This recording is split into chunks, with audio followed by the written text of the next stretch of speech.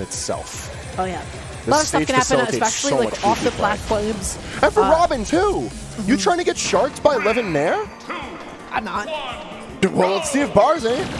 Let's get right into it. Yeah, game number 1 already just opening up with a Thunder, couple of quick little pokes, able to call out that jump as well. Buzz now going to be stuck at the ledge, but just using that jump to the ledge. That is the best option to get over Arcfire in time. Setting up a ledge trap of his own, backing away with the neutral air, just playing really non-committal, and Rhythm able to catch his jump. I'm very curious to see how Rhythm gets the zone started. With a premier zone breaker like Palutena, you have to stay very fluid in your projectile pressure, and I think where Robin really gets to thrive is taking advantage of the projectiles just as a disjoint to continue your pressure, not necessarily to keep space. That jump and that positional pressure, Buzz jumped in, dashed out, and then able to get that neutral air off. And ooh, going to be hitting that dash attack on Robin's shield, but alas, she does not have the best out shield game. That being said, catching that mash out of disadvantage, no double jump off stage, stuck in that corner. That's what you're talking about. That's the volatility of Town and City. You do not want to be stuck there, and Buzz has been stuck there for so long. Let's see. Dispelled Levin in hand manages to break some of that pressure off for Rhythm. Get themselves out of the corner. Plenty of damage built up too. This is in the death throw for Bars as first stock goes down in favor of Rhythm. Yeah, getting in some of his full hops called out, finally dashing shield and getting that neutral. Doesn't get the up air coverage, just guessing wrong on Robin's drift. Yo, and the Dispelled Book actually saving Rhythm as well. Did it turn around Bars? Yes. Because you turn it around depending on the direction of the attack you got hit from.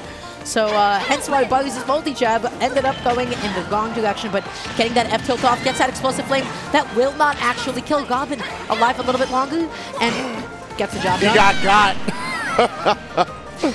Buffering air dodge happens to the best of us. He would have lived too.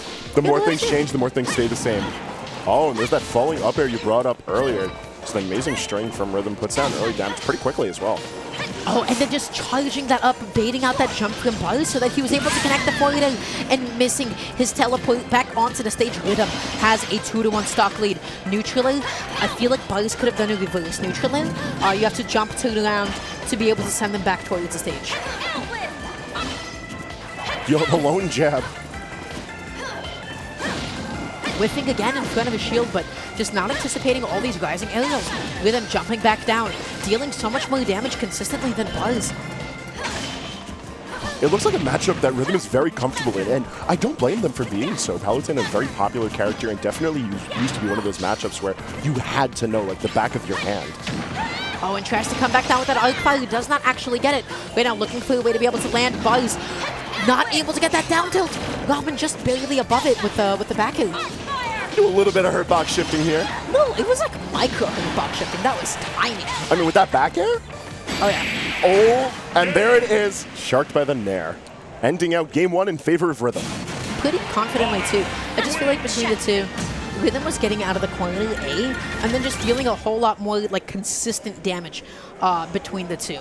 Coming back in with that forward air, getting that L Thunder. What was that air dodge? Did you see that? Bang!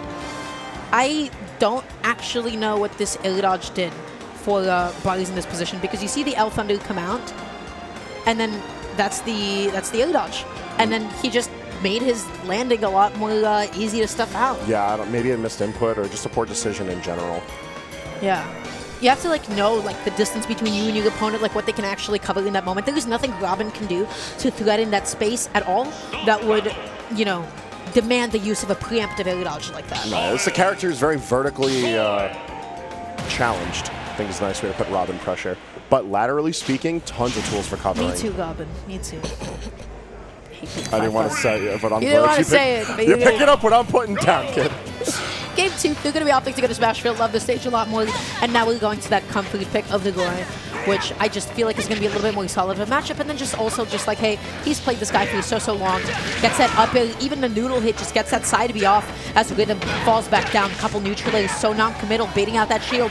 Good ledge grab. Oh my God! Rising dare, pop him over the ledge, get him out of here. A phenomenal start for Bars. If it spiked, it killed. If it didn't spike, it still killed. That was hot. That was a very dangerous pool noodle. Lifeguard's got you on notice after that one. I think Bars is just looking so much more comfortable. You see how fast these buttons are coming out. See where he's positioning to cover space. Yeah. Well, put that Palutena away. This guy is cooking. Yo, honestly, I think it was also the town pick that really did him in because Rhythm was able to cover all of that space so well. Here, a lot more congested. You have one platform and not a lot of space between the base plat and that platform. Oh, and just get up attacking past that Fire. Beautiful timing as well. Doesn't get that down tilt. Rhythm once again popping out another guy's in neutral, eating that hit. Double jumping back on, opting to go back to the ledge. One Good non-committal play. And then we get that book. Swing that sword around. All right, book in hand. And immediately on the offensive. Oh, yeah. Not able to fall back down, just rolling away here. Dashing, poking with down tilt, playing this as safe as he possibly can. And I love those shield pressure mix-ups. You talked about that item play in the beginning. Rhythm is definitely coming to play.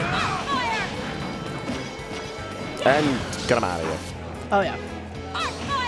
Okay, setting up with Fire, and then just getting right into that one, but alas, a little bit too late on the F smash. The final hit of the Fire connected, popped up bars, and finally Rhythm gets that free stock off. Ooh, that was a really weird one. The book interrupted the last hit, but not fully. Yeah. If Bars recognized that situation, he could have actually double-edge danced again, I think. But I don't know how he got the last hit of it still. I would love to see like a replay on that situation. But right now, Bars... We still got some more to see. Oh, for sure. Trying to get that neutral off, able to set up the stage control here, but ends up jumping into the Nosferatu. All of a sudden, Rhythm has totally evened up this game. No double jump off stage, meaning he has the time to set up with that Fire again. It's so dangerous, just utilizing all of your resources off stage, as Roy no less. Oh, but whiffing that dash grab, and all of a sudden that is going to be Bugs' opening. I'm surprised he went through that instead of like a back throw.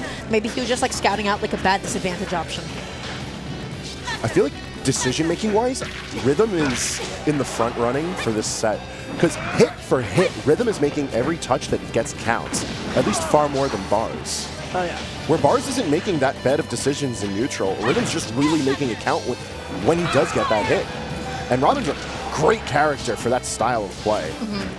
Dashing, shielding, just looking to get this next opening. And that's that down tilt on shield, baby. That is one of the safest moves in the game. You are not punishing that thing. Doesn't get the neutral be too clean, but because of how little end lag it has, you're just able to dash back and continue pressing buttons. Ooh. All right, book in hand. Book in hand, going to be tossing it out there. Yep. And good spacing, good positioning. Rhythm was going to cover every possible angle of upbeat. Bars answers in turn very quickly, though, and this is a very good position to be in. You don't have to worry about any extra damage. You have the stage positioning, although errant rolls like that are a great way to give up stage control that was otherwise yours. And look how you pay the price. You're at ledge, 46%. Vibe check not succeeded. Oh! The coverage on the air dodge. With that Arc Thunder, I have not seen that before. That was great. I got your back. Wow. You want to know something, though, Dara? Bars did it to himself. He did it to himself, yeah. That last stock, he did it to himself. That's the vibe check that which is like Robin at the ledge. You have to actually know exactly how to dissect that kind of interaction. You have to know how to do that scenario. The eye roll back and forth. My man had the whole roll to roll to roll. Watch this, watch this, watch this. All right, we roll one way. Bring it around town. Let me get the other one. Nah, remix. 3, baby. Let Rhythm know for certain, and we bring it back. He's got the half. He got the 3.5 before the fist bump. Let him know he is not a carnival enthusiast, but he's got to put respect on it. Yeah. Because that's a 2-0. Granted, I will say, this is hands down one of the coolest stocks I've actually ever seen. Yeah, no. One more time, baby.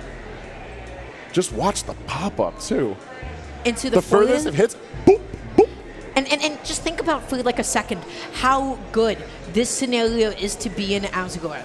Because this actually covers so many options. When you do actually end up like going through the down air, you have a couple of situations. 1, this spikes, it immediately kills. 2, it doesn't spike, you pop them up, you get that F smash kill. 3, you whiff it completely, you're still in an excellent position to be able to get your ledge trapping off. You can still get the rest of your hits in, you can still jab at the ledge, you can still do Roy things at the ledge. This is such a good place to be in, and Buzz killed it, dude. This was so sauce. Who's taking that? I'm not. Yeah, no. Nobody's taking that. There was like a million ways for Rhythm to die there. Oh my gosh, yeah.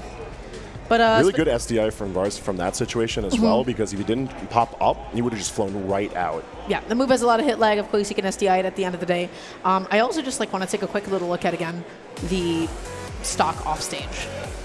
Yeah, no, I'm trying to see that ending because the fact that Bars rolled one way, rolled the other, gave so much space to Robin, who otherwise has honestly awful ground movement. Oh, yeah. So, you know, just going to be getting that F smash off. That was excellent. Because the thing that Buzz was, like, most afraid of, like, at this position, like, what he was really worried about was just like, okay, you're going to jump forward at me. You know, I don't want to get hit more further off stage. I'm just going to air dodge you just in case you press, like, an L Thunder or something. And then just ends up falling into this, which is ridiculous coverage, especially if you consider the fact that Robin is still in a position she's to come coming in back hot up. trying to go in with Nair at that point. Oh, yeah. She still has a double jump. She still has buttons. She still has all of this potential coverage available to her. And look at the damage. Even if the hit didn't kill, it would have put Bars in an awful situation. And then you would absolutely have to just recover from a predictable point. Not a whole lot else that you can do, hence justifying all those head rolls. Yeah, no, hey, listen, Rhythm earned those head rolls. Actually got checked. Yeah. So Rhythm played solid. Rhythm just like knew his confirms. He knew exactly what he was looking for and was able to take it with a 2-0. Very impressive. I'm hoping to see more of it. Robin, again, one of those unconventional characters who you got to really go out of your way to